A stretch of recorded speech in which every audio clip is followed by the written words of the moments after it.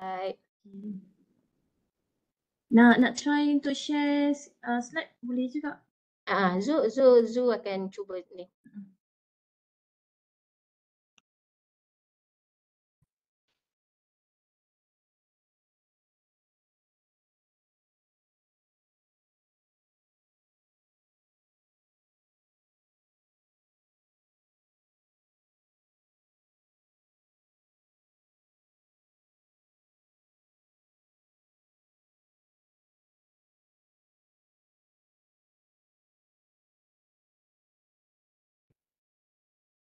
Zu, kalau boleh try movekan ni, dia punya page tu boleh try. Just nak tengok sama ada it is moving.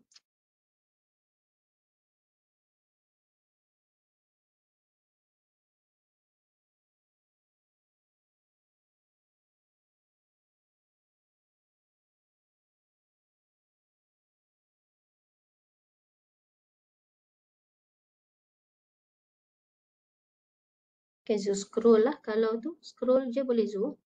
Scroll je ke bawah. Satu-satu.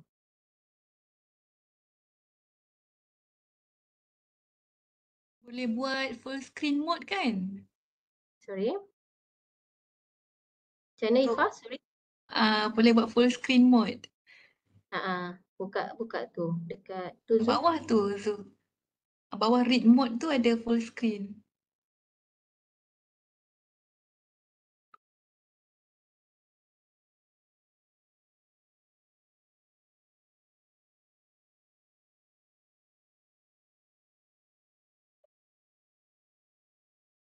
Yang sebelah kanan tu boleh close yang create PDF everything tu. Ya, tekan button yang ke kanan tu. Yang tu atau tu. Arrow tu. Arrow tu. Kat send for comment tu, Zu tekan dekat sebelah tu ada arrow macam kecil tu. Zu tekan yang tu untuk tutup tu. Ada in between, ada line kolom yang kecil yang tengah-tengah antara create PDF tu.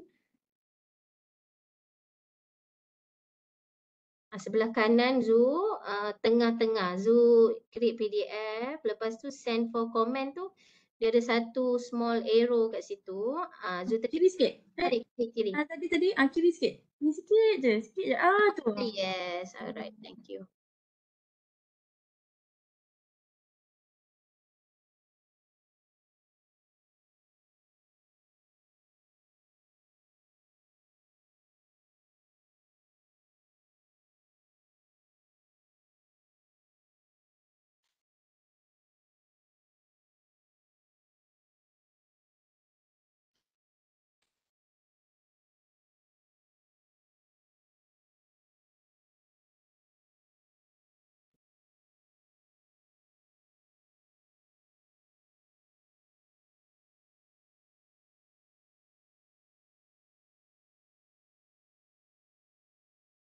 Cuba zoom ke bawah kan sikit nak tengok dia besar ke macam mana. Zu. Move ke bawah. Untuk yang seterusnya. Yang sorry, I tengah. Dia move ke bawah ni sebab dia PDF. So Zu kena turun. Okay. Nak besarkan sikit tak? 120 ke? Tak boleh okay. Okay. Okay, bawah lagi. Cuba. Okay lah. Okay lah ni. Okay, 100 okay. Okay, nice.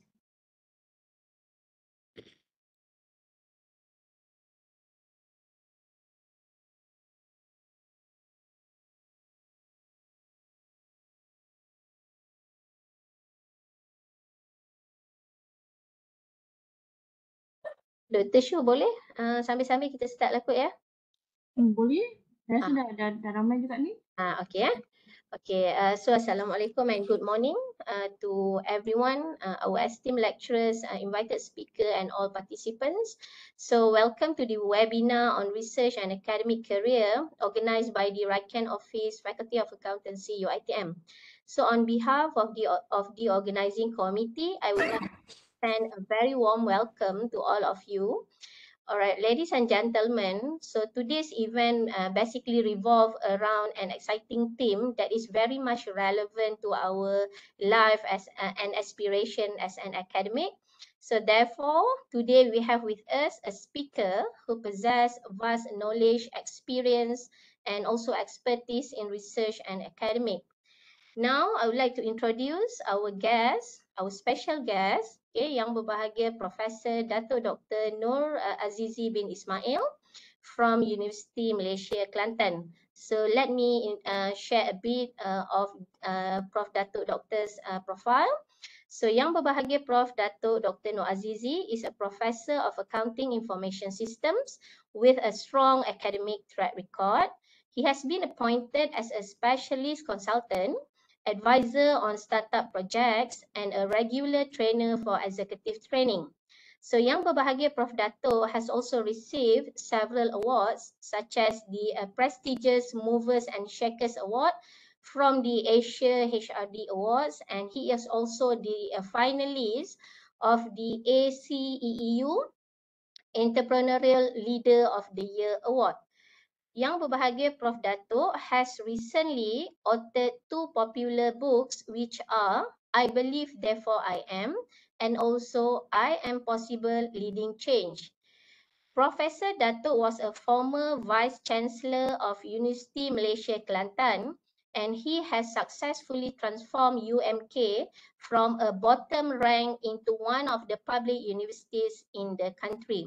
He has also served as a Deputy Director General of Higher Education, MOHE, and Deputy Vice Chancellor of UUM.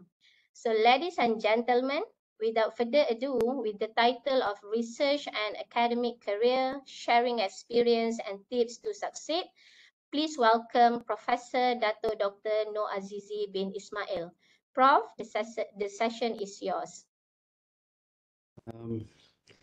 Assalamualaikum warahmatullahi wabarakatuh. Selamat pagi. Very good morning to everyone. First of all, let me thank the UiTM, the organizer, for the invitation to share a little bit of my experience.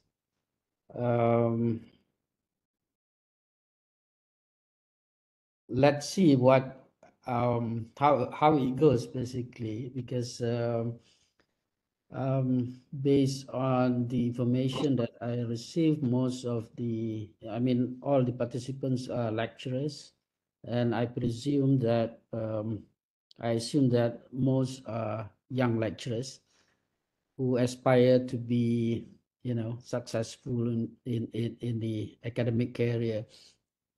So I have a bit of, I think, slightly more than 30 years experience in academic, and started with, if you go to the next slide,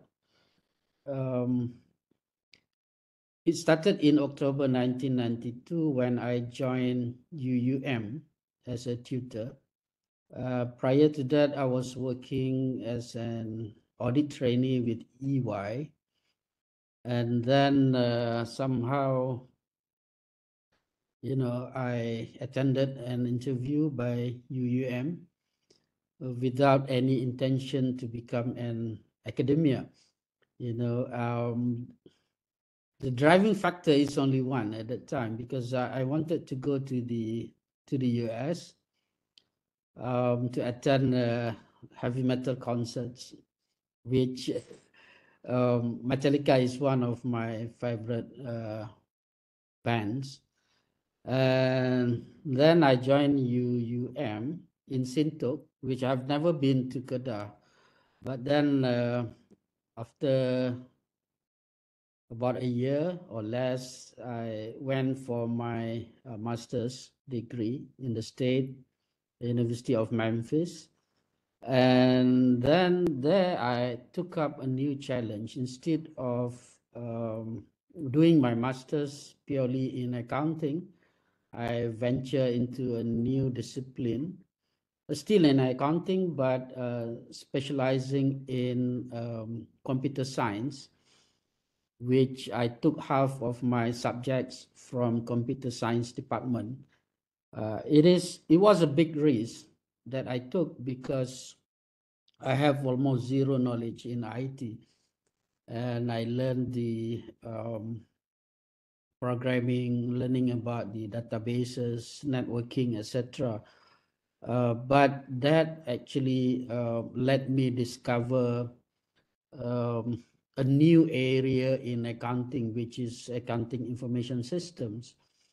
Because at that time, the University of Memphis has one very renowned professors in accounting information system. And after I graduated in, I think, May 1995, I attended an interview with PwC, and just to get the experience of attending the interview there with no intention actually to stay in the state. But based on that experience, I learned that even in the 90s in the US, most of the audit firms, especially the big ones, at that time they call it as the Big Five, they are hiring students from computer science, not only accounting graduates. And they also prefer accounting graduates with computing background. So I got a job, but of course I didn't take it up because I have to go back to Malaysia. So when I get back to Malaysia, I have no intention to become a lecturer. It's not something that I want to be. I joined UUM because I wanted to go to overseas. That's the only reason. So I remember that I submitted, I think, a couple of times of resignation letter to the dean, but he persuaded me to stay at least for a few years and try to get the gist of what about the academic world. So I stayed. But one thing that I did was when I get back to Malaysia, I proposed to the dean of, I shared with the dean my experience in the state that there's a new field in accounting, which is called as accounting information system. So I have a good dean, and he said that why don't we design the same programs in Malaysia? So we started designing the Bachelor of Accounting, specializing in information system. And it was tough because I was still very young, I think about 25, 26 at that time.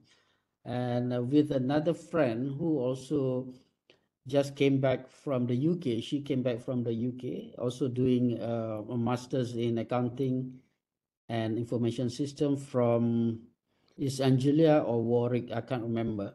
So both of us started to design the whole curriculum of the accounting information system, and finally we get the approval from JPA, MIA, etc. That is my first experience of doing something.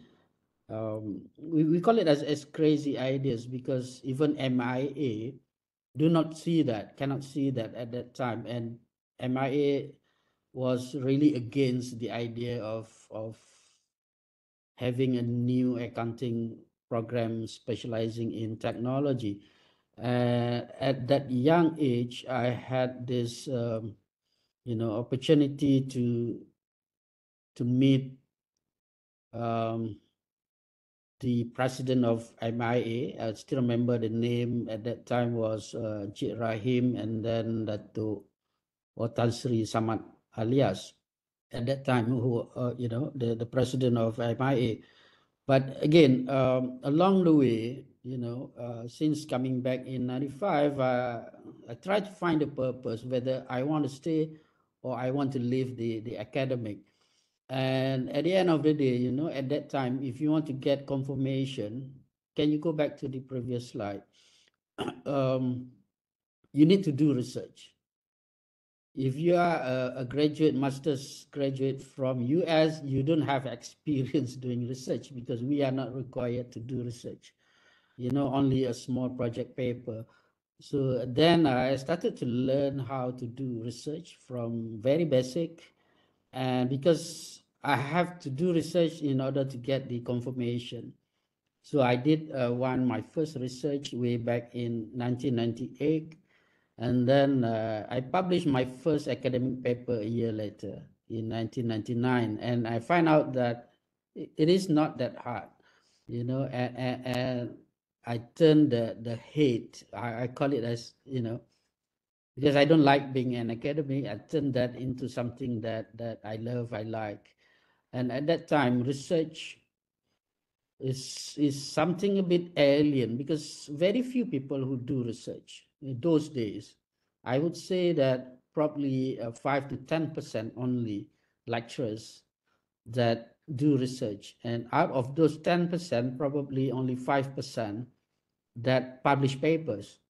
So as a young lecturer, you know, do you want to follow that 95% majority who only teach, or you go with the crazy, I would say, 5%, you know, who do research and publish? And luckily, unlike most of my colleagues, I joined that small group and started to do research and things like that and try to publish papers. And for your information also, because of my, you know, I also have different ideas. And I started to write and publish my research work in professional magazines since the early days. In fact, I published my first research in, at that time they call it Accountant National, a magazine published by MIA, which now they call it as Accountants Today. So I think I'm one of the very few academics that really that published in Accountant National at that time. And from there, actually by publishing those short papers in professional magazine, you are building up your network with the accountants out there, not just the academicians inside the university. So I got the first taste of interacting with the real accountants out there. So that is very interesting because unlike the academic paper that you publish in academic journal, people only cite you. But if you publish in professional magazines, you have to give your email address. And if the readers do not like your ideas, they will email you and say something.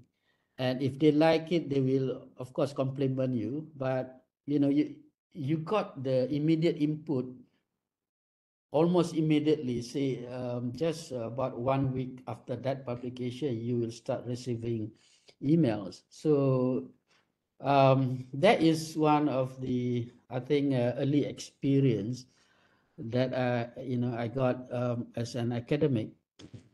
So if you go to the next slide, okay, you know, once I find the purpose, okay, now I decided that I want to stay as an academic. You know, there's no more issue that I'm going to resign and join the corporate world. So you have, you know, it is about, once you love what you are doing, you have the patience, and you have to go all out in whatever that you do. In my case, in our case, as an academic. So the next stage is about the building the confidence. You know, I was a very introvert person because you know, I grew up in a small village. You know, you know, so shy and so scared to talk and things like that. But then I was given my first administrative job about 3-4 years after I came back with my master's degree. as the apa ni dipanggil pengurusi program for the new program Bachelor of Accounting Information System. And holding that position, I have the responsibility to get the accreditation from not just JPA, but also from not KPT, but also from MIA. Kalau tak, dia tak diiktiraf dan sebagainya. That's when I had the experience of this negotiation process with the MIA, interacting with the president and things like that. So that kind of like give you some maturity from the early years. Okay, and then because we do not have people who can teach accounting information system at that time, only me and one of my friend, but then my friend left UUM to join a private university in KL. So I'm the only one who specialized in accounting information system at that time. So I was required, asked to teach MBA or a master's degree. I'm not even 30 years old at that time, probably 28 or 29. And I had to teach matured students. And most of our postgraduate students are from the industry. So that gives you another exposure that build up your confidence as a lecturer, and then in 2001, I was given another job as the director of Institute for Accounting Studies. My role was to collaborate with the government agencies and accountants out there from the industry. So it gave me the taste of what the practice is, which is a bit different from the academic world. So that's what I put it as, looking outside the window of the academic world and get into the practical world. But that task was shortened because I had to further my study. I went for my PhD in 2001, I think in September 2001. If you go to the next slide, I put it as taking a break, which is not actually a break because when I landed in the UK, it was like a week after the September 11, if you remember. And the sentiment at that time was very, very bad towards the Muslims. So, but that is okay. And I did my PhD in accounting information system, which is not easy, I have to say, because you have to read twice. You have to work double. You have to read the accounting literature, and at the same time, you have to read the information system literature. But then I think with the strong patience that you have towards what you are doing, I managed to graduate in less than 3 years, and then went back to Malaysia. Okay, in I think August 2004. Then if you go to the next slide,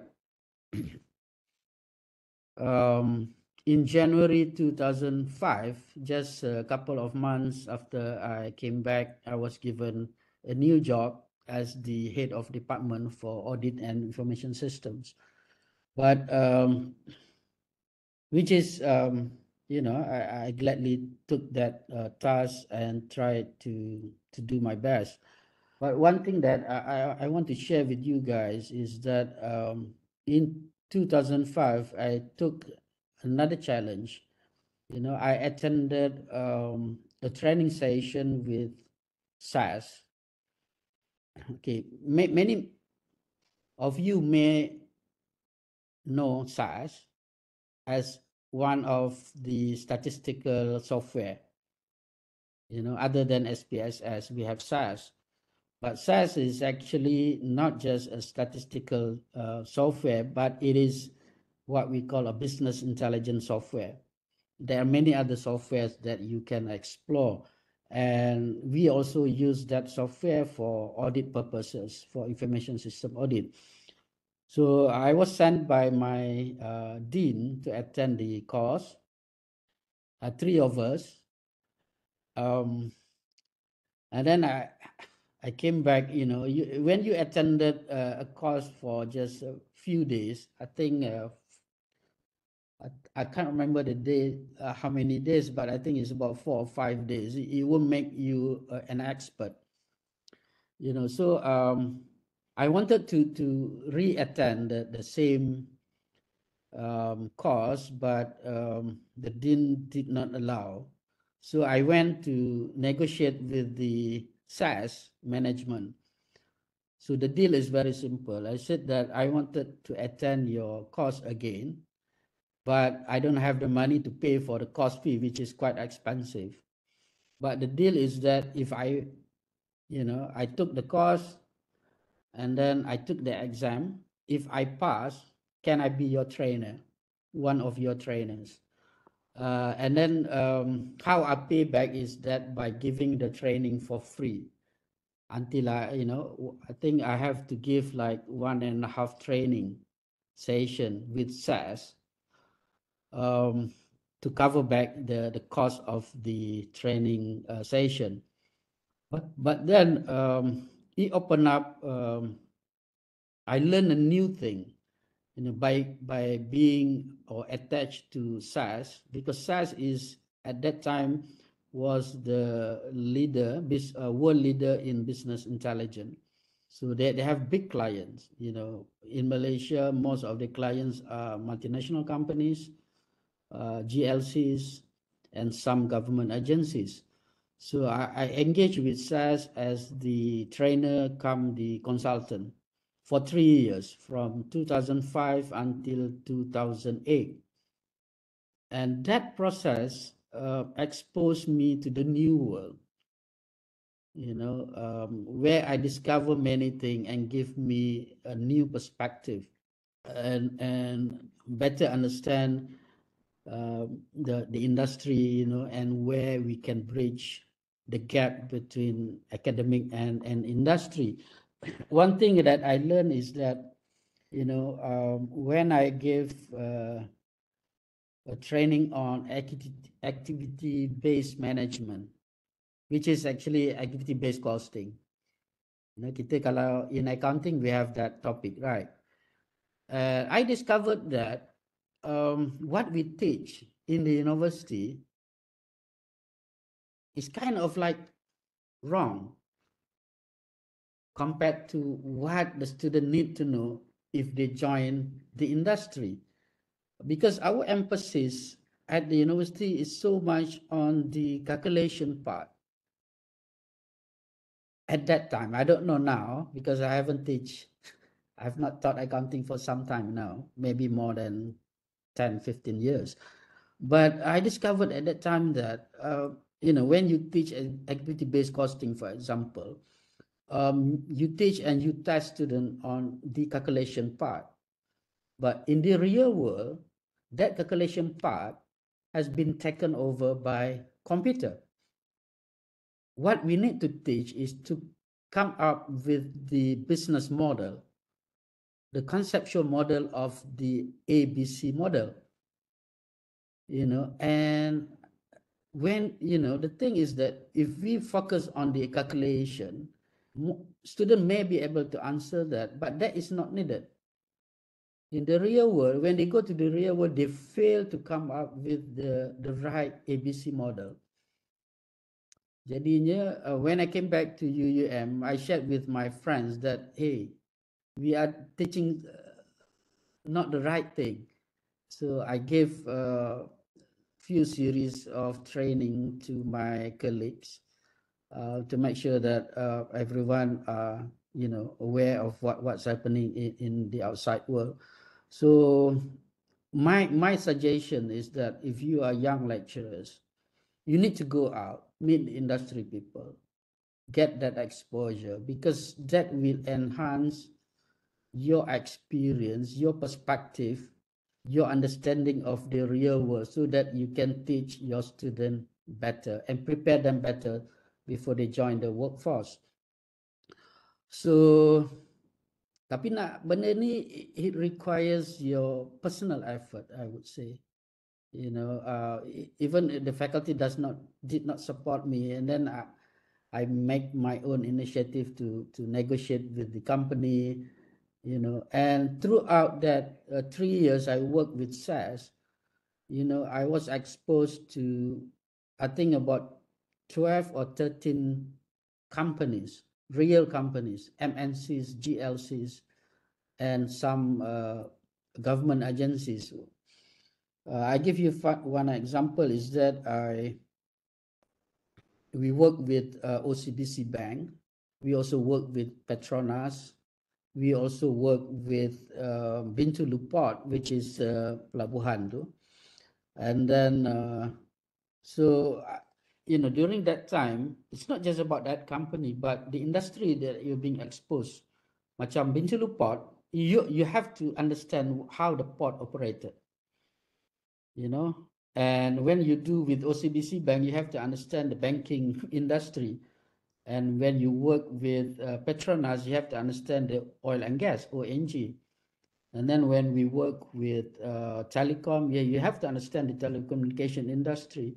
Same, another two, I think we also work with IJN, trying to come up with a model for IJN to get the cost of doing certain type of operations.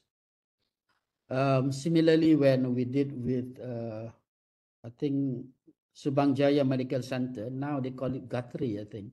They have, because Guthrie acquired that. So that exposure enrich your understanding so that you can be a better lecturer when you engage with your student, and at the same time you can be a better what we call it, a better researcher, that your research will be more relevant to the industry. Okay. So, and during those years, I would call it as the most productive years, from 2005 to 2009. Okay, and let's go to the next slide.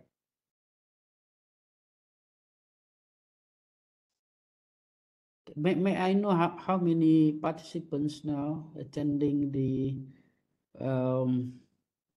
There are 41, Prof. okay. Sebab semua tutup, I'm worried that I'm talking to ghosts. But anyway, you can interrupt me. Anyone can interrupt me at any time if you have any question. All right, sure, If Prof.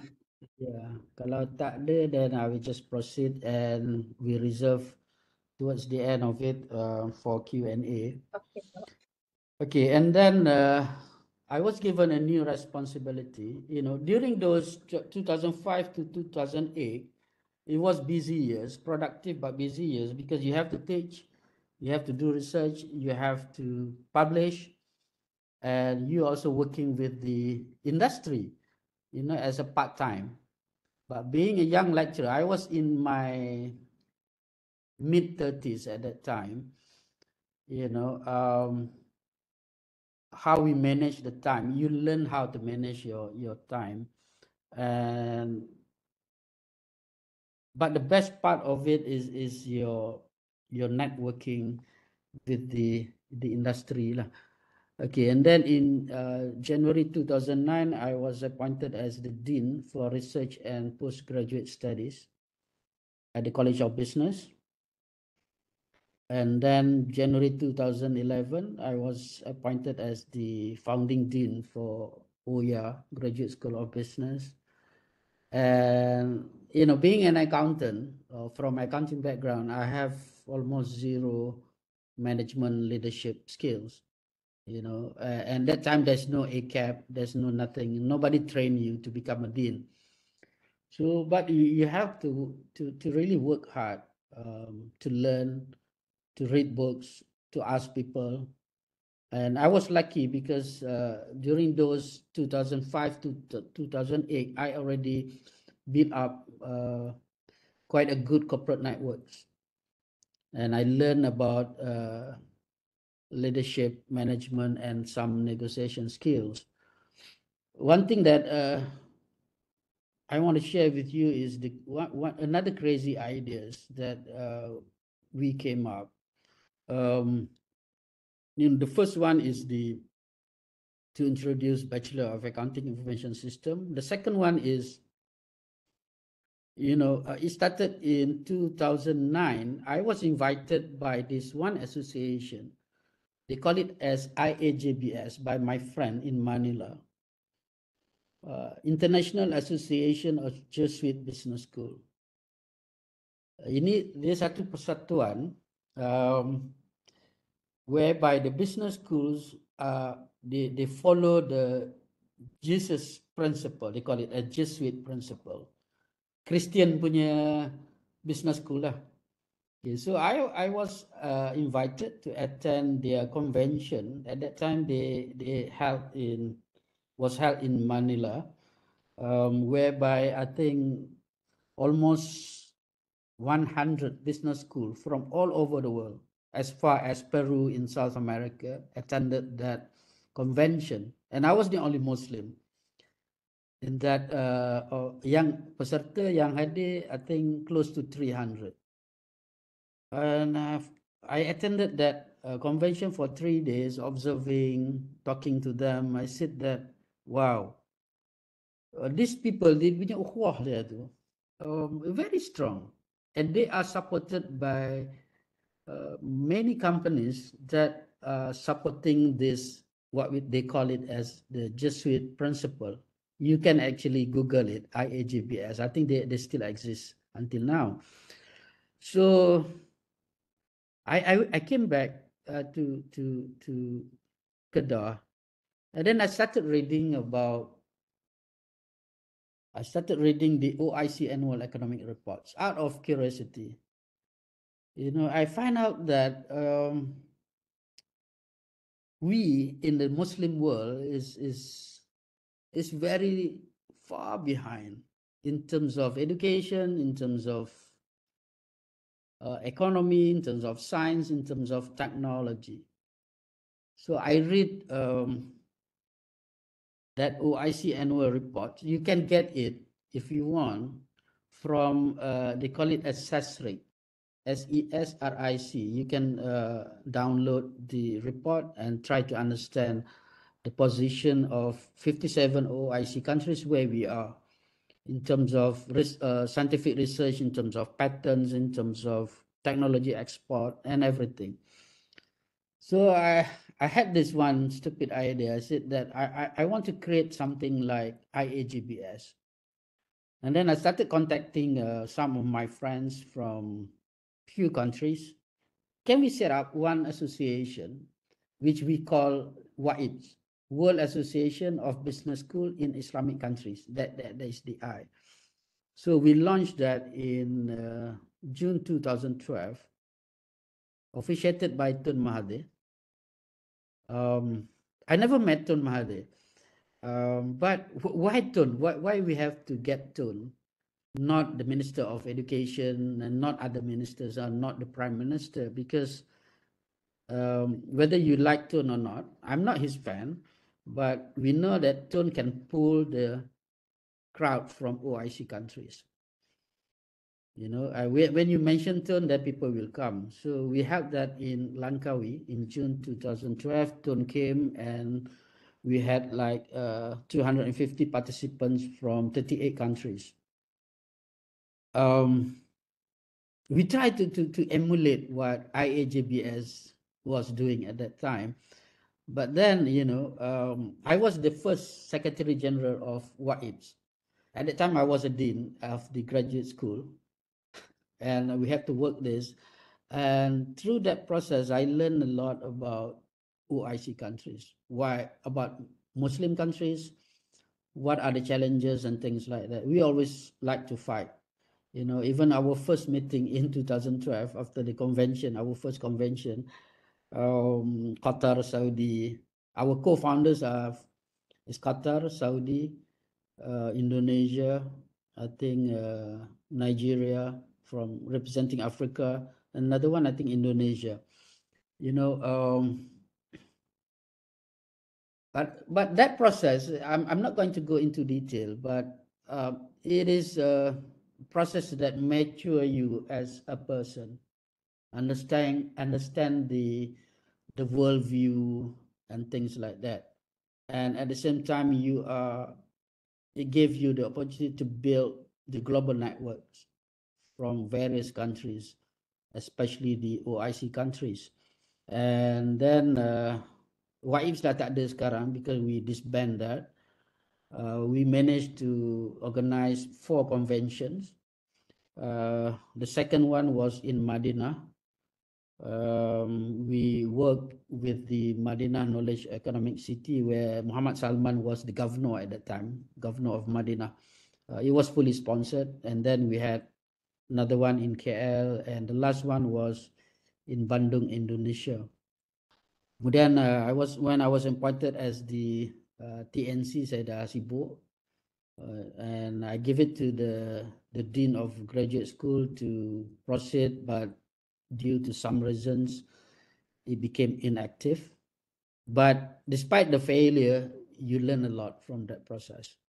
I mean, what I want to share with you is that as an academic, yes, we are small. I'm just a young dean at that time, the youngest dean at UUM at that time. But you need to have a vision, something big. You have to dream big.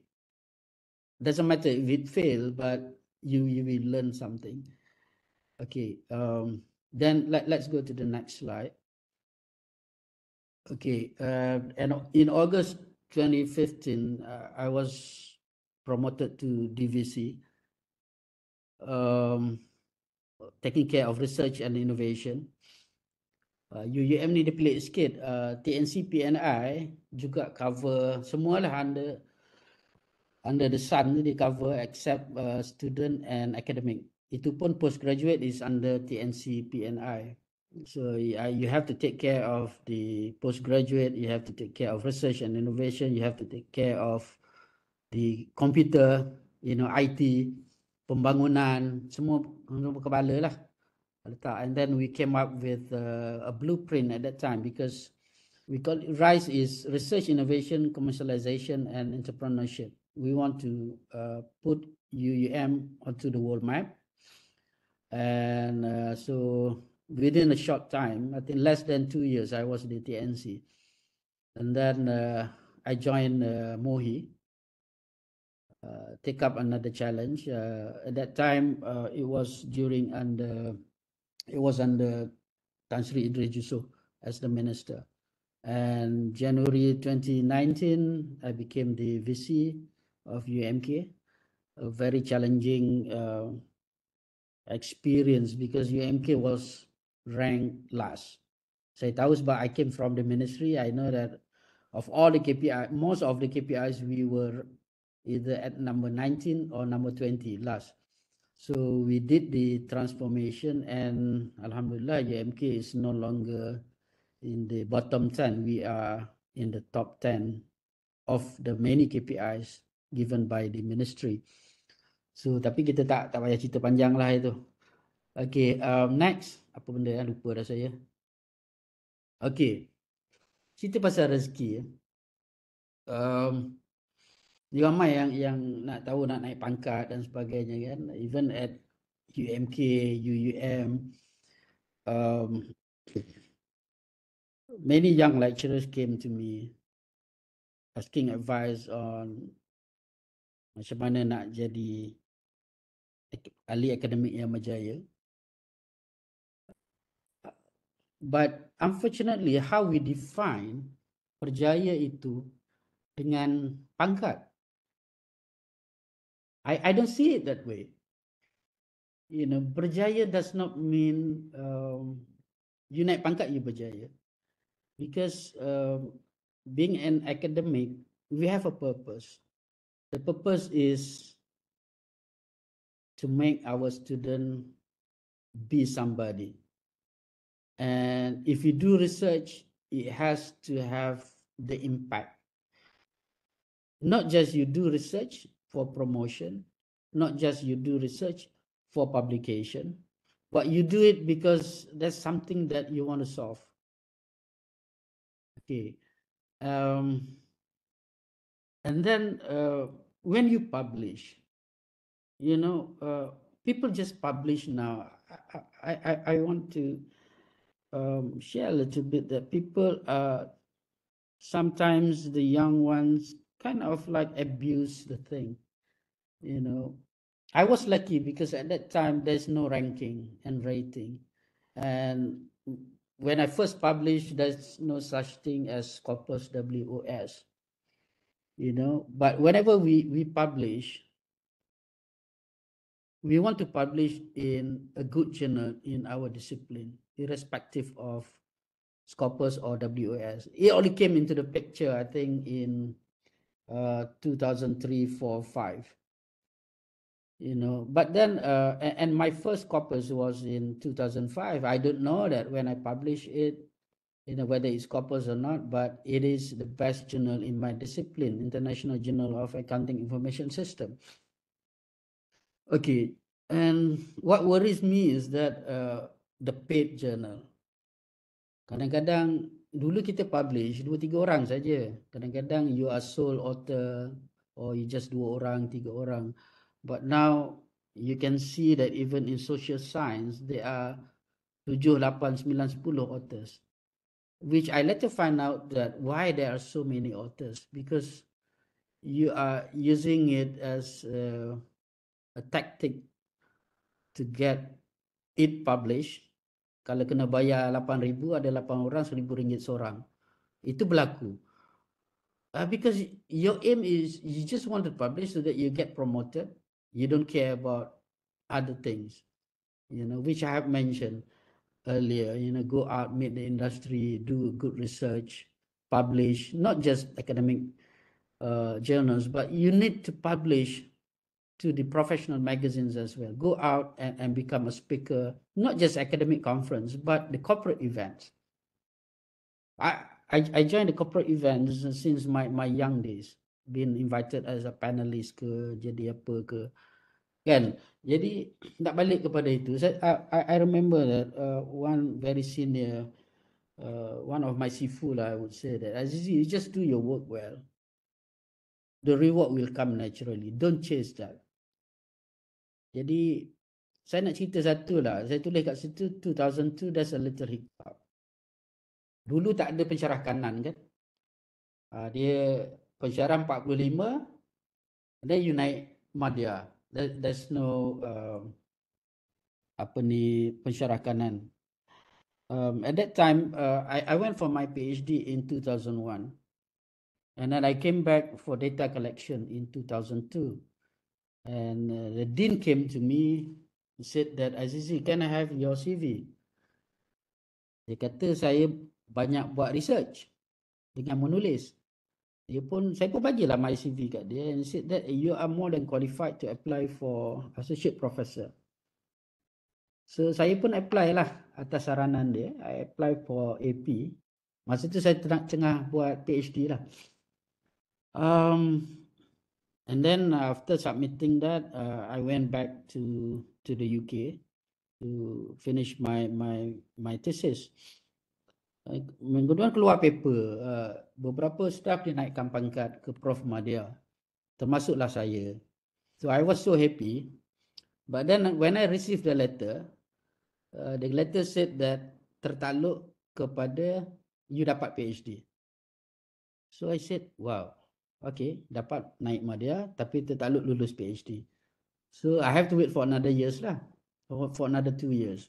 But a few of my friends who are close to the VC at that time, dia dapat surat juga, dapat naik madya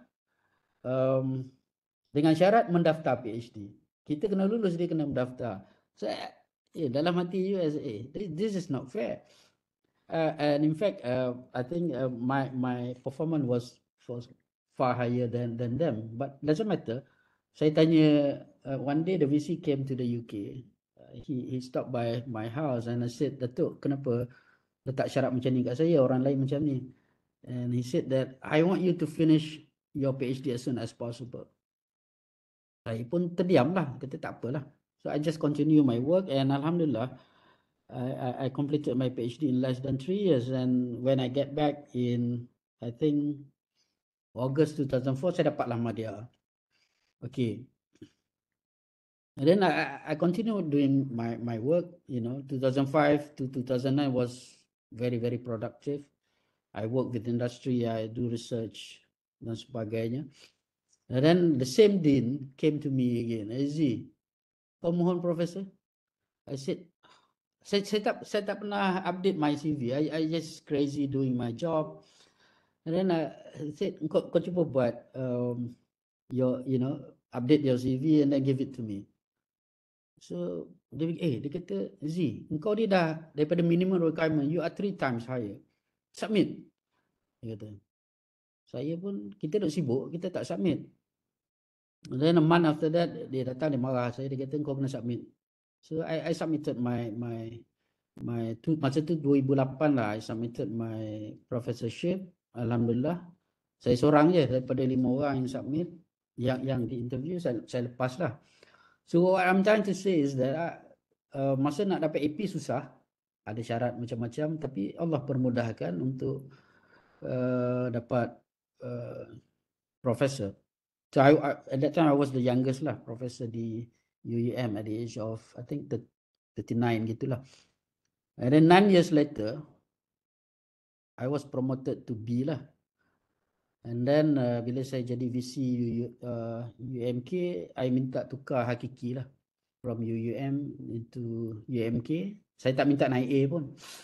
Saya minta tukar hakiki and the board based on the performance setahun lebih sebagai VC, they recommended awarded the A lah. So Alhamdulillah. So yang saya nak cerita balik pada ni ialah kita kadang-kadang dalam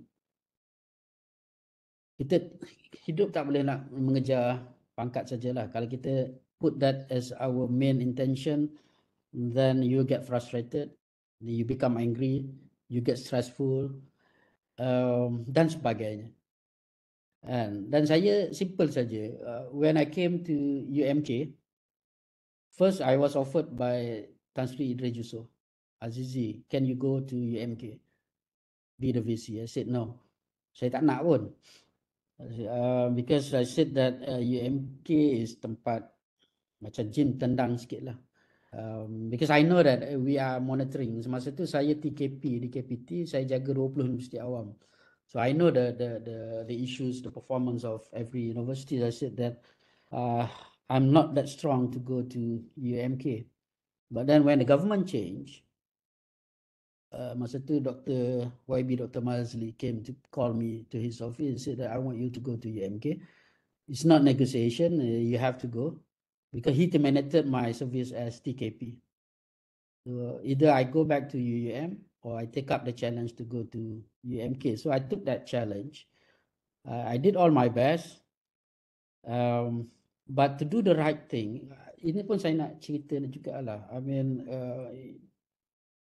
it's not easy in our part of the world, especially in Muslim countries. If you want to enforce the governance integrity, people will get rid of you. And I know that if what I'm doing, I might risk of being that. And it happened. But I'm proud. I'm still proud of myself. Saya bukan nak cerita saya ni macam mana, but we as a human, we have to stand on our principle. We must put integrity in the first place. Kerana power and position is just temporary. They can take back, but they can never take your professorship. And then untuk dapat profesor ni, profesor ke Profesor Madya, let you deserve to be it, to get one. Jangan, kadang-kadang saya jumpa ramai orang yang datang mengadu, dia kata dia dah layak. Dia cukup je. layak untuk memohon. Tapi kalau boleh, pengalaman saya lah, tak ada siapa komiti yang akan tolak kalau you ni memang betul-betul layak. Macam saya cerita tadi, dekan saya terkejut at that time dengan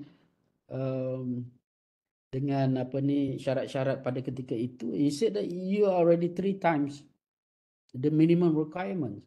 So nobody can say no to you. Kan? Jadi kita kena sebagai orang Islam ni kena percayalah bahawa rezeki itu milik Tuhan lah. Dan saya nak balik, let's go to the second last slide. Dekat ke sebelah dah. Okay. There are 2 lessons that I can share with you. Yang pertama dalam konteks akademik, kenapa saya asingkan teaching? Teaching is the core, is our core business. Okay. Yang lain itu, apa pun yang kita buat, sama ada research, publication, consultation, training, community, admin work, should enrich our teaching capacity and capability. Dia tak boleh. You don't do research just for naik pangkat. You do research, you learn new things, and you can share back with your student. If you publish, you learn new things. Sama ada you publish dalam academic journal atau professional journal, the feedback that you get, meaning you learn something new. Kalau dia tak boleh pulang balik kepada pelajar dalam bentuk teaching, to me is useless. Sama juga dengan you buat consultation work. Saya banyak juga consultation work. Even now I'm once in a while I engage in consulting job with the consultant out there, consulting firm. So whatever that you learn, contoh paling mudah, last year I engaged for 6 months with one company. I learn about SWOT analysis, about TAOS. Kita mengajar selama ni, tapi kita cannot relate to the real practice, the real world. How does, nampak mudah benda tu, tapi in terms of implementation, it's not that easy. So we learn that now when I teach my MBA, I think I can teach them better. Sama juga when you do training. Saya banyak buat training, I invited as a trainer, and that experience has to go back to the student. Sama juga bila you buat community services admin. So kat situ dia punya purpose tu kena betul. The whole process kat tadi, semua yang tadi dia harus bawa balik kepada teaching. Kalau kita banyak buat research, we ignore teaching, mati kita nak menjawab. Seriously. I'm not joking. Kan, sampai kita mengabaikan tanggungjawab kita mengajar kerana kita terlalu mengejar research, kita terlalu mengejar publication. Kenapa kita terlalu mengejar? Nak naik pangkat. Sebagai contohnya. If you continuously doing it, you'll be fine. Saya bukan orang yang publish 5-10 setahun, no. But I did that consistently. Kalau ambil Scopus contohnya, you can check my Scopus. Tak banyak macam orang pun. Tapi setiap tahun daripada 2005 sampai 2023, I never miss. Sentiasa ada. Tak banyak pun 1, 2, paling banyak 4 saja. But when you do it consistently and you publish in a good journal, you get the citation. Kadang-kadang kita terlalu mengejar. Banyak ni yang minta naik pangkat. Saya dah tengok bila saya jadi penilai. Berpuluh-puluh. Citation ciput. The average citation is less than 1. What does that mean? It means that the quality of your work is not there. Dan sebagainya lah. So balik pada sini. That you tengok dalam box tu academic and practice. We need to get the practical experience as well. Dan baru kita boleh mengajar dengan baik. Okay, last slide. I think next. Okay, dari segi life lesson. Kalau you perasan lah masa saya bincang daripada awal tu kan, I'm talking about purpose, finding purpose. Once you find that purpose, you know, then you takkan lari lah daripada You're not going to cross the line. The second one is about patience. You must have patience in whatever that you do. You need to always work the extra when you have the patience. And perseverance, persistence, and you must have the bravery. Ini yang ramai tak ada.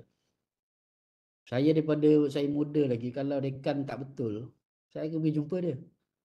I always come up with alternative solutions, alternative suggestions on how to make things better. So yang muda-muda ni jangan takut lah, because yang saya perhati kalau dalam akademik kita, terutama orang kita ni, the feudalistic mindset is still very very strong. Kan, kalau bos tak boleh nak tegur, yang bawah pula takut, lalang kau bodek je kerja. Kan, itu tak boleh lah. If you have to speak up, you have to speak up. Kalau you tak berani, macam saya cakap, I'm a very very apa ni, very shy, very apa ni, but you have to learn how to speak and stand up for what is right. And integrity is the most important thing, and humbleness. Setengah tu bila dah naik pangkat sikit, baru Profesor Madia tak panggil Prof, dia marah. Memang kau bukan profesor pun. Contohnya ada ni, this is the true story. Kan? Bila you dah sombong, kalau you ada PhD tak panggil doktor pun dah marah. I mean, bila kita sombong, kita rasa kita hebat, dia akan tutup kita punya keinginan untuk belajar lebih tinggi, untuk belajar lagi.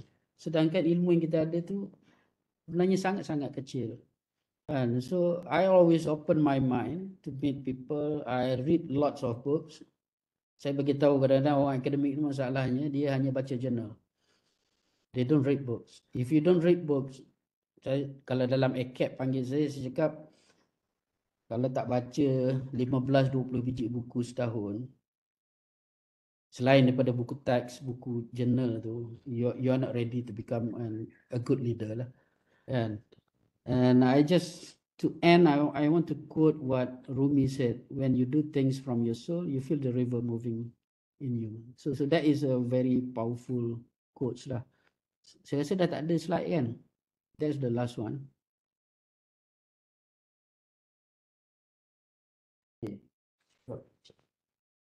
Okay. So exactly 1 hour. So saya rasa memang I plan for 1 hour. I would prefer to take questions from you lah, daripada duk cakap seorang-seorang ni risau pula aku, dah muka tak nampak. Okay, so I hand it over back to the moderator lah. All right, thank you so much, Prof. So I think it is indeed a very positive encouragement from you. So, okay, ladies and gentlemen, we will now open this session for questions. If you have any question or you have something that you'd like to share, you may use the chat and also the Q&A features on Webex to ask your questions, yeah? And we will inshallah get all the questions answered. So, silakan, sekiranya ada soalan. Ada yang kat tangan tadi, Nurul Ada yang Ifah. kat tangan, sorry. Tadi, dah hilang dah tangan dia. So does any of you have any question? So Nurul Ezawati said, bravo, Prof, a very good session.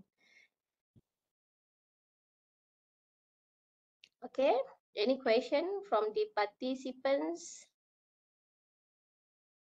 Okay, Prof, so I think while waiting for them to ask, so I basically have one question lah, so that I would like to ask.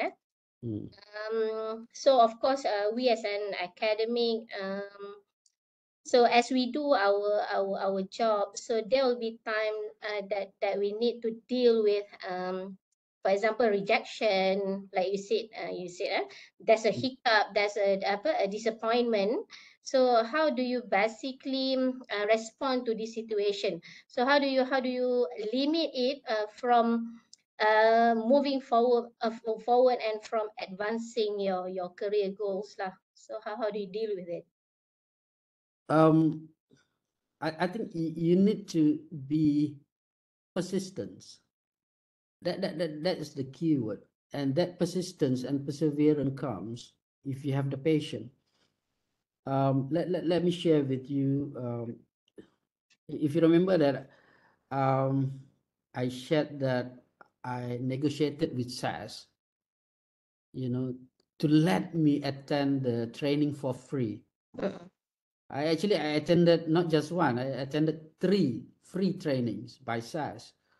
And the deal is, you know, how I'm going to pay back. It's not going to be, you know, totally free. He said that, okay, we can, saya ingat lagi masa tu dia punya regional manager said, okay, we allow you to attend and we're going to test you. If you are good, if you are qualified, we're going to appoint you as a certified trainer, come consultant. And when you do the job for us, we're going to deduct that fee from you. So biasa the first 2 training yang I bagi untuk bagi pihak SAS, I tak dapat 1 sen pun. But because I want to learn about it, you know, 3 of us actually, 3 of us attended the training. 2 tak nak, dia kata susah lah apa semua. Saya balik, saya ingat I spent after the first training, I get back to UMK, I spent 3 months every night 2 or 3 hours tiap malam, sebab petang kita sibuk dengan benda lain. So after Isha or after Maghrib, I will spend another 2-3 hours working on the software to make sure that I really understand it. Yeah. So that is patient. And that persistent is bila your boss kata no, SAS pun mula-mula kata no, but I try to negotiate it. Sama juga dengan bila saya jadi dekan, it's so funny, you know, I was the youngest dean at that time, and nobody put hope on you. I was a very, orang kenal saya ni, kadang-kadang saya tak pandai menyemat lah. I'm not the type that would wear long suit, coat dan sebagainya. Kadang-kadang stokin tak pakai. But then when you give me the task, I still remember that the VC at that time, ketika Azizi, UUM is so big, it's like a cruise ship. We are slow, so we need a speedboat. So he created Oya, GSB, as the speedboat, and you are the flag bearer for that. So as a graduate school of business, the keyword is being relevant. So you have no choice but to work with the industry. I want to tell you that this is, you know what, I go and knock the door of about 20 CEOs. As a young dean, I don't look like a professor pun, walaupun saya dah professor masa tu. I just knock, and some of the CEOs said they are so arrogant. I can tell you that they reject you. I remember this one very big GLC said that, can you do something like Harvard or IMD? I said, of course not. But you can help us be one. So, you know, that rejection teach you something. Okay, saya ni, I mean, kalau saya buat kerja lah. Okay, kalau kena reject, saya tak ada dah kecewa sangat. Saya balik, saya kata, what's wrong with that paper? How can I make it better? I akan put up balik. Saya akan submit balik sampai lulus. Confirm akan lulus. Yeah. I mean, kadang-kadang bila you tak dapat naik pangkat, maknanya kita tak qualified lagi lah. Contohnya, you just go back and keep on working. And, you know, kalau tak, susah kita. Itu je secara ringkas lah, you know, based on my own experience. Especially orang kita lah. Orang kita dia terlalu sensitif, cepat give up, cepat kecil hati, cepat ini. Kalau kerja dengan saya susah tu geng-geng cepat kecil hati ni. Because I'm a very straightforward person, I will tell you directly on your face what's wrong. Okay. Okay. Okay, so these are two important points highlighted by Prof. So you need to have the passion and also perseverance lah, yeah, right, basically. So we have 3 questions, Prof. For now. So I have a question also. Okay, yes, please, Dr. Nazmul. Okay, should I continue question? Yes. Okay, thank you. First of all, thank you, Prof, for your very experienced and motivated speech. We really motivated ourselves. One of my question is, Prof, for publication strategy, for example, if I want to publish this year 5 articles and in good journal, how would be my strategy? Should I have to plan 1 year before or same year? Please, I mean, just share your experience so we can be motivated by your experience. Thank you, Prof. Okay, Yeah. How do publication. you manage, Prof? You know, first I think when during those days when I was very active in publication, you know, I always, you know, our intention is that we want to publish in a very good journal in our discipline. So you know that what are the journals that you aim to publish. And second, when you do it, you know, every journal has a different way of writing styles. Even kalau you tengok antara Emerald dengan apa tu lagi satu tu, Elsevier, that's a different format, and the approach is also different. So you have to learn that, you know, the strategy to publish in that particular journal. And then most of the good journals will take time to publish. I can tell you that the most satisfaction that I get is when I publish in International Journal of Accounting Information System, even though it took me more than 2 years to get it published. Okay, Very long. more than 2 years and 4 kali pergi balik, you know, back and forth. Finally, after the fourth time, it is finally accepted, and you have to address each and every comments. I remember that the first draft I received 43 comments, you know, and I co-published with my supervisor. I said that I want to give up. There's too many comments, and my supervisor told me that Azizi, that you already half of your leg. You know, to be accepted with major correction is already good. So I learned from him how to address each and every comments. You need patience, you need perseverance in doing that. So if you want to publish in that type of journal, then you have to plan your time, because it will take, if you are lucky, 1 year or 1.5. If you are less lucky, 2 years. So if you want to publish 5 in that type of journal, then you have to plan for it, you know, because, you know, those paid journal, I didn't take into account those paid journal, because kalau it's my own paper, I never once published in a paid journal. Sure. I had a few that my student put my name in that, you know, but you know, those days, you know, even now, you know, I try to avoid publishing in paid journal, which is faster. You can publish it in just a couple of months. They don't really go through the rigorous process. You may use that, you know, because even corpus index journal are not all index corpus journal are good journals. You have to know what you want in your life, and you have to plan for it. So to answer the yes and no of it, you know, it depends what you want. You know, I still wonder how people publish 10, 15. I have seen that people publish 20 in a year. So my first question is, what is the basis of your publication? What, from which research? Because normally that publication comes from research, but some people, they publish without doing any research. I don't know. You know, I don't understand the new academic world, to be honest with you. Because I never aim to publish more. I only publish once, 4 in a year, only once. The rest, on average, 2. But I did it consistently over the years, because it never come to my intention that I want to chase the pangkat, you know, to get promoted as fast as possible. I just doing it because I love doing it. Yeah. And yeah, so I hope I answer your question. Okay, all right. Thank you, Prof, for that. All right, so we have a question from Dr. Mutia. So how do you basically maintain your passion, Prof, despite people criticizing you? So like That's you said, normal. you want to follow that 95% or you want to be the opposite of 5%. So people will surely criticize you. So how do you maintain your passion? Just ignore them. You lead your life.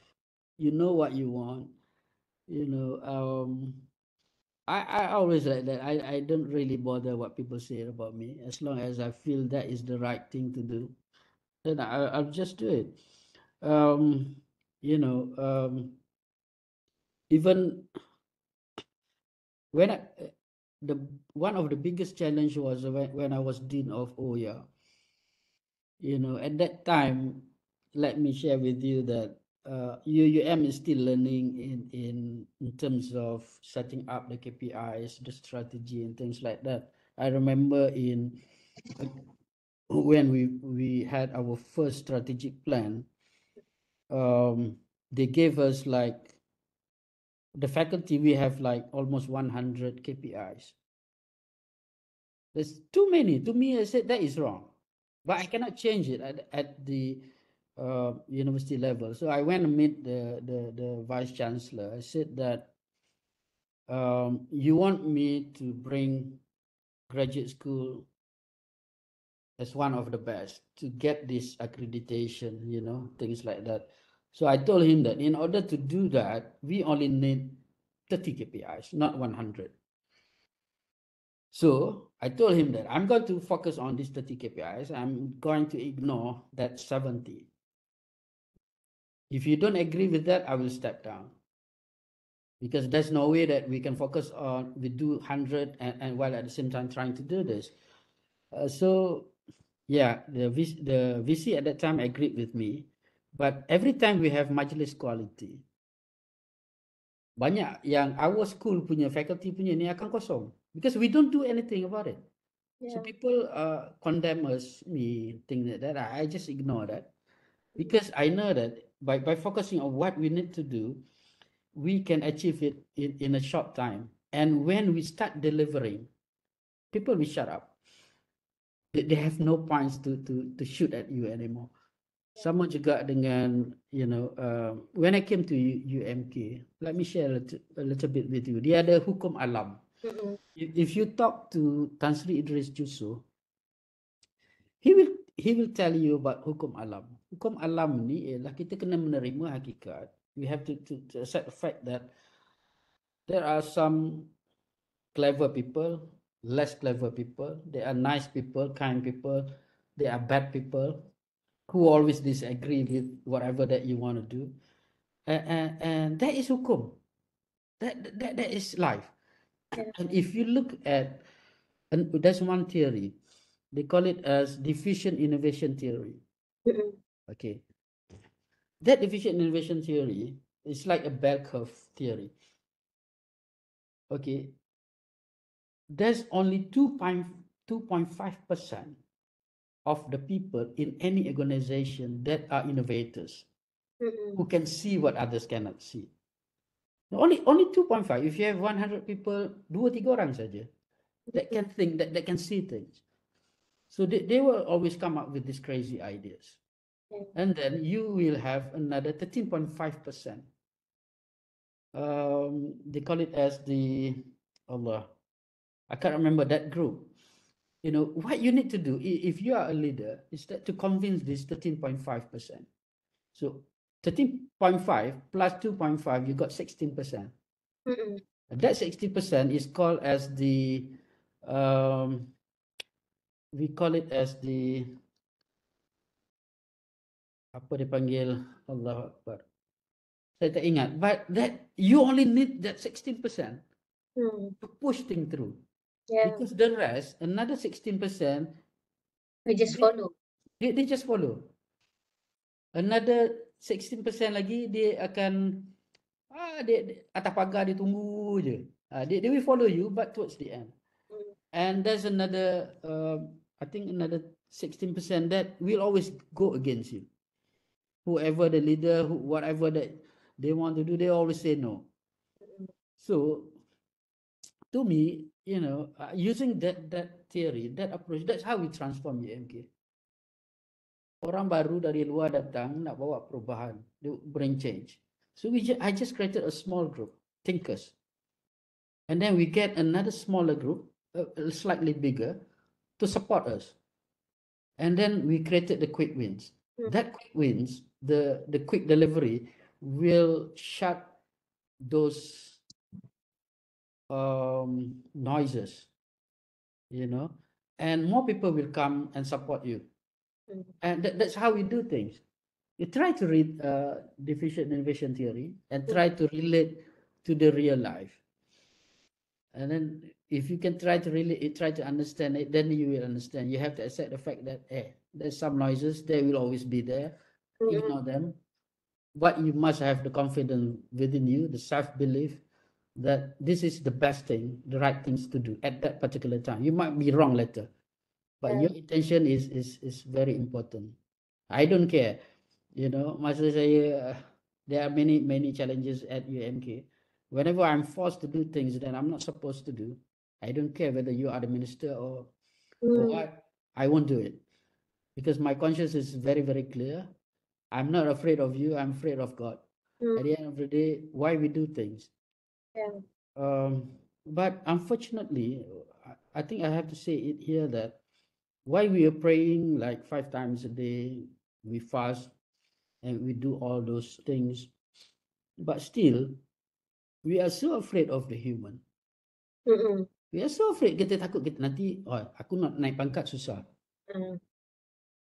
I think, I don't understand that. Why we are so afraid of other human beings? We are supposed to be afraid of the Almighty. That is the only one. Because the risky is from Allah. If it's yours, then it will be yours. Nobody can say no to that. So itu sajalah. I think. Great, Prof. So our take-home point for today is lead your own life. Yeah. Know what people are saying about you if you think you are doing the right thing, right? If you want to please people, let me tell you honestly, because I went through this turbulence and everything, if you rely on people, they will take care of you when they have something that they can get from you.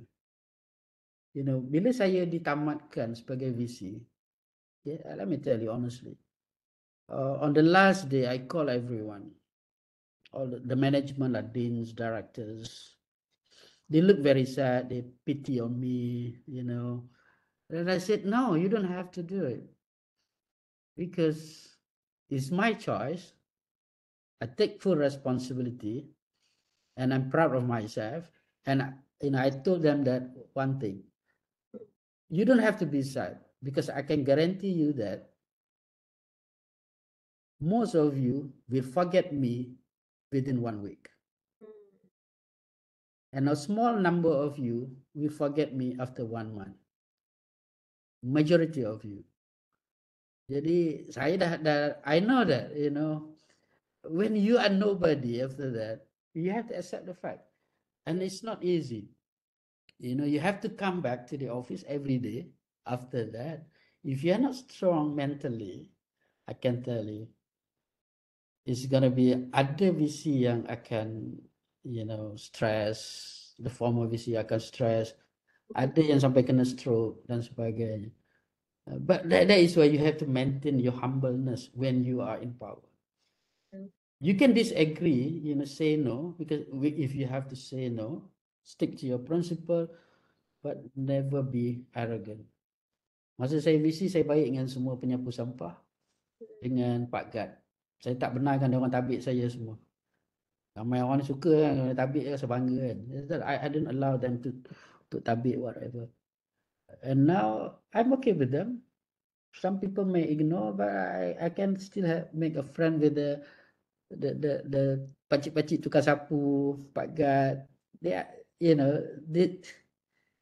so life is like that. So the key point, never rely on other human being.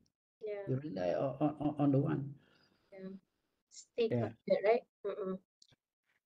Okay, so we have next question is from PM Dr. Aida. So, could you please give us wise advice to all the new and young lecturers, particularly on the part of motivation lah, Prof? Motivation for the new and young lecturers. Wise advice. So, I think thank you for the question, because that one of the things that I wanted to share with you, but I forget. We don't need motivation in life. Mm. We don't need motivation from others. I never believe in that. Motivation comes from within, From you. comes from you. Mm-mm. Only you can motivate yourself, not others.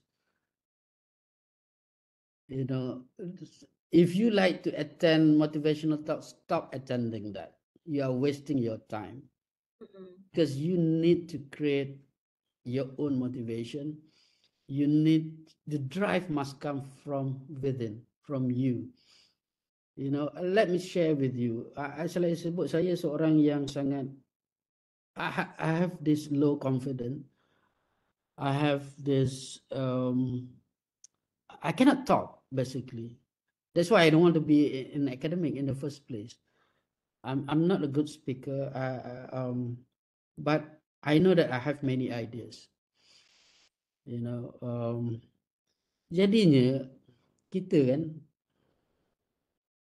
it came to me that, you know, I was so scared to talk, but even though I know that I can propose something better, I can do things better.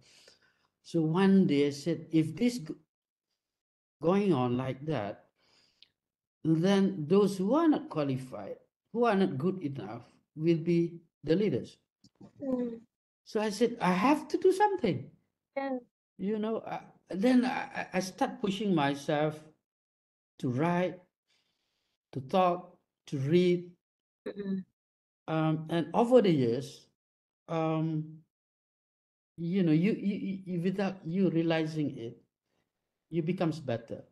I remember that masa tu tahun berapa, I was a dean at that time, and the KSU came, minister came. I asked question. I was shaking. And then once professor, he's an emeritus professor. After that session, he came to me. You know what, Azizi? Dia kata, I've been observing you for the past 10 plus years. You have improved a lot. Yeah, and then I still remember arwah Professor Zakaria. He's like another of my sifu. Peringkat awal, bila you peringkat awal you nak belajar, nak bercakap ni, you kadang-kadang you don't know how to arrange the sentence, the word, the words that to choose, that you need to choose, the sentence that you need to speak, you know, to use things like that. And your facial expression also probably not pleasing. Yeah, sebab you ngelabah kan. Yeah. And then he said that, Azizi, he said, habis tu dia tepuk saya, dia peluk saya, dia kata, Z, let me tell you something. I think you have the most wonderful ideas compared to others. But learn to say things with a smile. Calm down, you know, talk slowly, and give a smile. People will appreciate that. So daripada situ, then I said, wow. You know, dulu saya ada satu buku 35. Everyone knows that buku 35, right? A small notebook. How I learned to speak, you know, I always observe a few people whom I consider as a great speaker. How they talk, the tone that they use, the word that they use. Saya akan salin dalam buku nota tersebut. And I'll try to repeat what they use. So over the years, I'm still not a good speaker, but saya tak takut lagi lah. You know, datanglah menteri ke siapa ke, you know, I will stand up and just speak up. And you have to go through the nightmare. Let me tell you something. First time saya keluar live dalam Astro Awani, wife saya kat rumah tu balik, dia cakap, kesian tengok laki aku muka mengelabah kan. It was live, first time, but you when you went through that nightmare, you want to forget it. Yeah. But after that you become a different person. Yeah, a better You're no longer afraid of anything. You know, lepas tu saya entah berapa puluh dah saya dah keluar TV, especially masa kat KPT. Masa tu KP pun takut nak keluar TV, to be honest. Selalu saya kena TKP kena kan. But it's a blessing in disguise. You just take the challenge, you motivate yourself, I can do it. You know, whatever your weaknesses, work hard, overcome that fear, overcome whatever negative feelings that you have. Because only you that can change you, Yeah. not others. Yeah. Panjang jawapan tu. Very true, Prof. Very true. All of us Yeah. agree with you. Okay, all right. Thank you, Prof, for that. So I think this is the second last question from Puan Nurul Ifa. So in the very beginning of the session, Prof did mention about you are an introvert. So Nurul Ifa asked, how do you convert this introvert personality into a good leader? How do you become a good leader even though you are an introvert?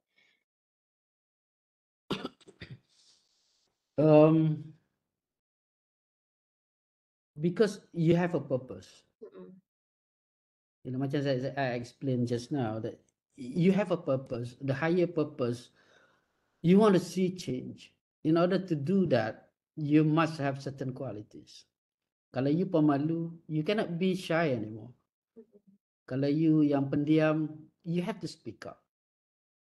You have no, because I still remember there's another seafood said that, Azizi, if you don't say it, nobody understand what's in your mind. Yeah.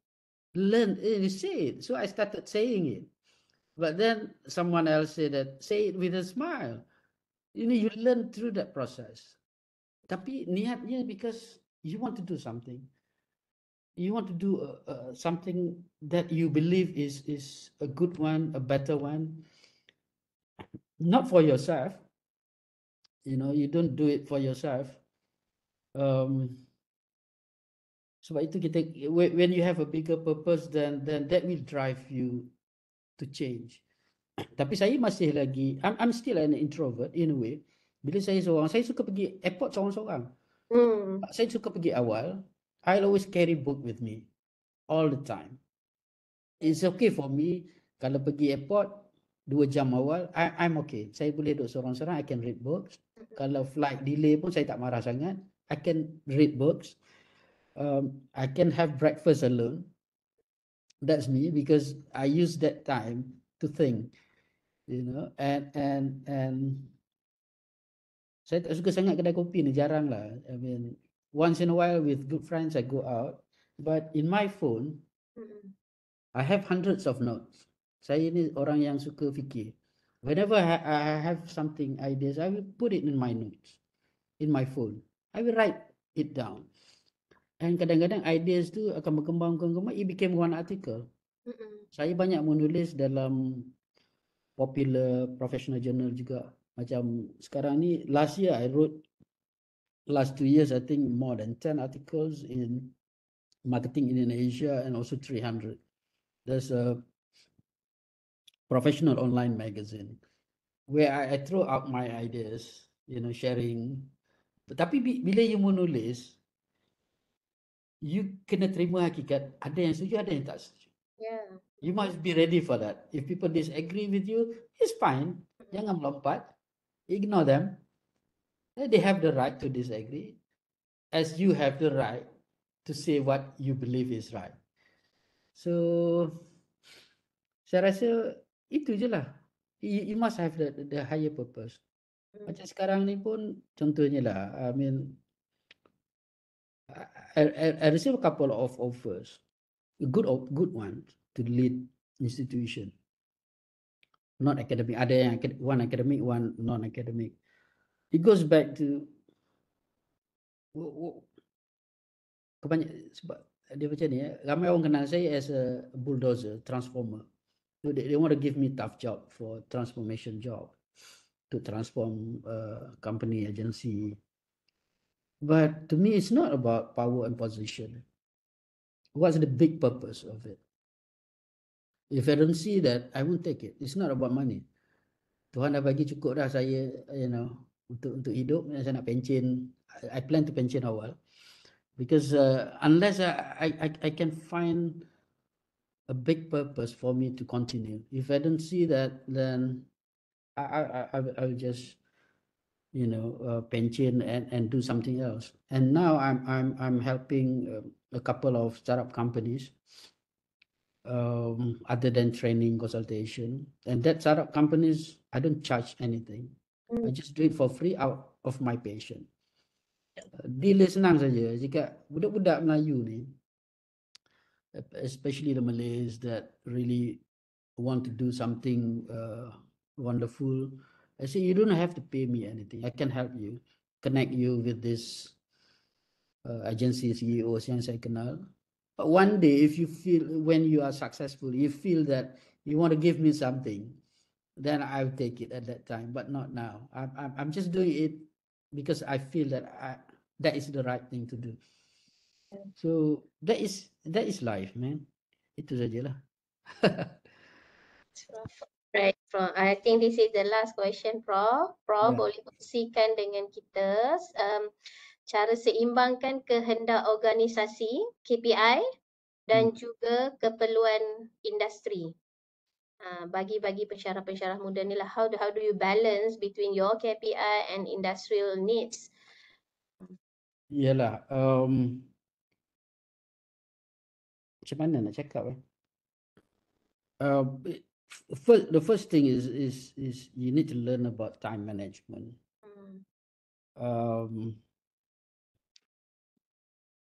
Saya selalu di UMK, how do you interact with these corporate people?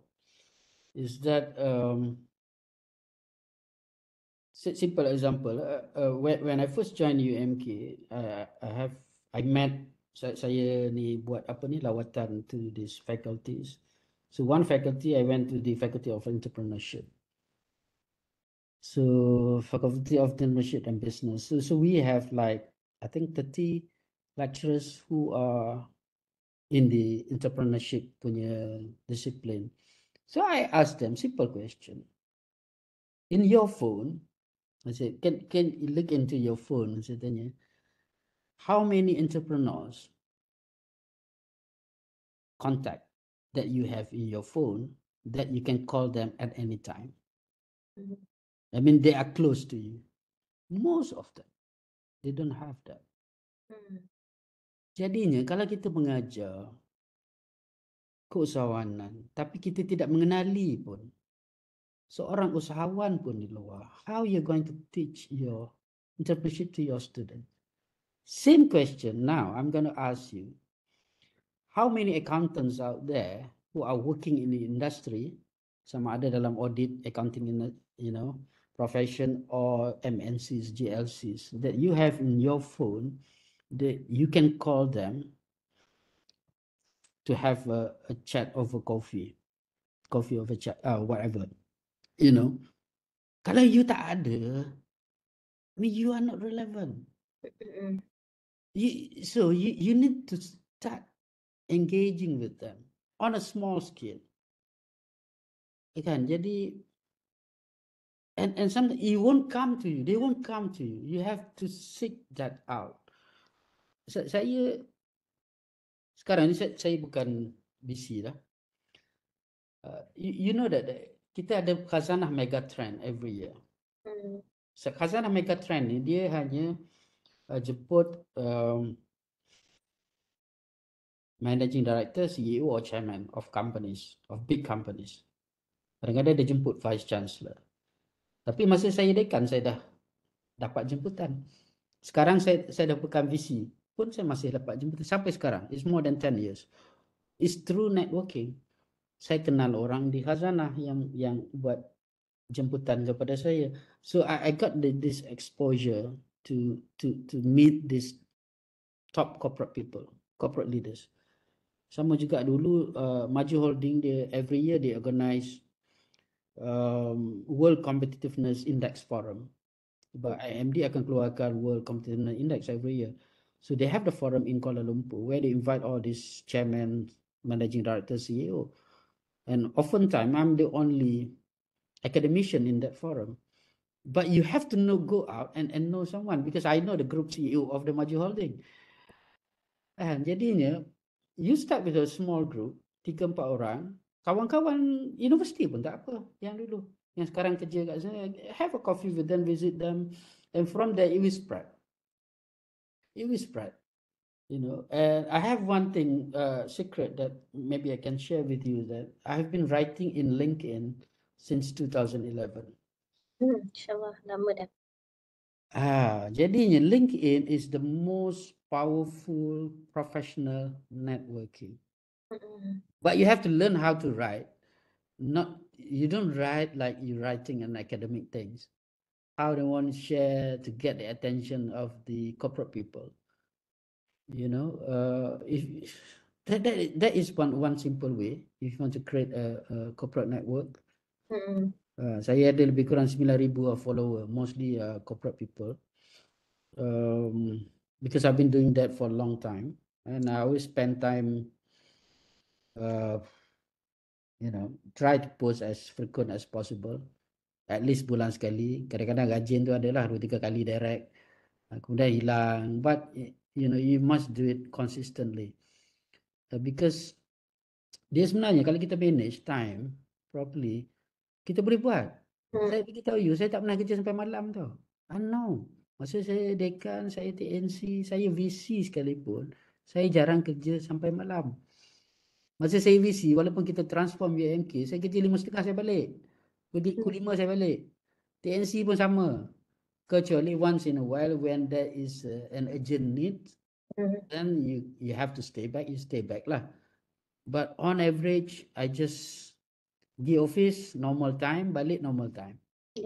Manage your, kecuali dulu lah yang saya cerita masa saya gila sikit lah. Saya kena darah tinggi lah lepas tu. Nanti you all kena balance juga, work-life balance. Masa saya buat kerja dengan SAS, sebab I have to spend like 2 or 3 hours at night working on this software. Masa tu dia stressful sikit. Saya pemuda sangat, terlebih semangat. I don't know how to manage my time. At that time, masa tu 2005-2008. Dan kita seronok sangat masa tu. Whenever I go out and engage with SAS, saya dapat kedebuk duit banyak kan. Masa tu kalau you pergi 3 hari dapat 10,000, that's big money. Masa tu, that was in 2005, 6, 7, 8 lah. Jadi dia menyebabkan you lari sikit lah. But learn how to manage your time, because I have proven that you don't need to work extra pun. Just KPI pun janganlah nak kerja, nak tulis banyak-banyak. Just you plan for 1 or 2 every year. Nak jadi profesor muda sangat, umur 30 tahun, muda kalut jadi profesor ni, that make you stress. That make you stress. I mean, but if you publish consistently, 1-2 setiap tahun, then naturally you will get it. You will get it. Don't push yourself too hard. Sebab akhirnya rezeki Tuhan juga nak bagi. Okay, alright. So thank you so much Prof for the inspiring sharing. Alright, so to all participants, so just want to inform you that the Google form link for eCert and also program feedback is provided in the chat box. Alright, so I think we are almost towards the end of our session. Okay, that's no more question. So I think before I wrap our today's session, so probably we can have a photo session. And I will encourage all of you to turn on your camera, please. And Baru nampak muka. and the committee will snap a picture. Sekejap ya.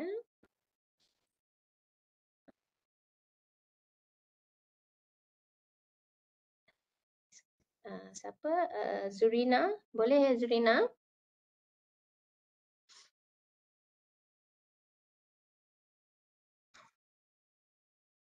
Okay, a few minutes lah. Ada yang nak buka lagi tu? Okay. Kita tunggu sekejap, boleh. Saya ambil jugalah sambil-sambil ya. Oh, ada Kak Liza. Ada yang introvert ni, pemalu ni. Mereka di sini Prof, cuma menutup saja. Sekejap Zu boleh Zu? Okay, saya ambil juga sambil-sambil 1, 2, 3.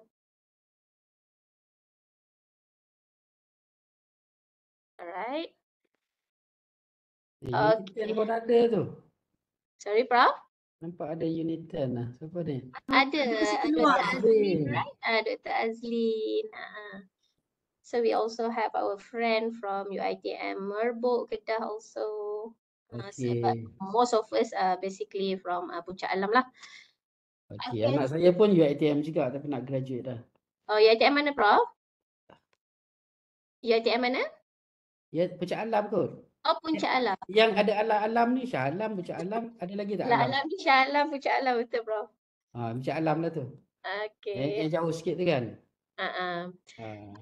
Okay, so everyone, so we have basically come to the end of our webinar. So a big thank you to our speaker, okay, Professor Dato Dr.